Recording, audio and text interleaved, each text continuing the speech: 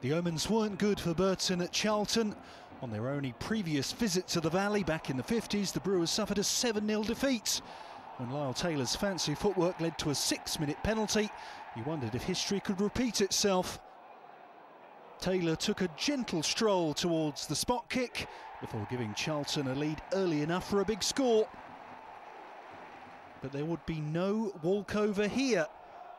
Burton enjoyed plenty of possession and were awarded a penalty of their own when Patrick Bauer handled David Templeton's shot. Lucas Akins drew them level in a game which, according to Nigel Clough, Burton dominated.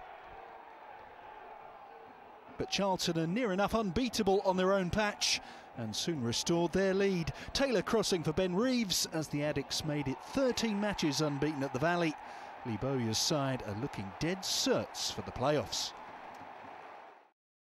Juggernaut rumbles on, 24 games unbeaten and 5 points clear thanks to Barnsley and Sunderland's draw. Charlton and Portsmouth close the gap on the Tykes with wins.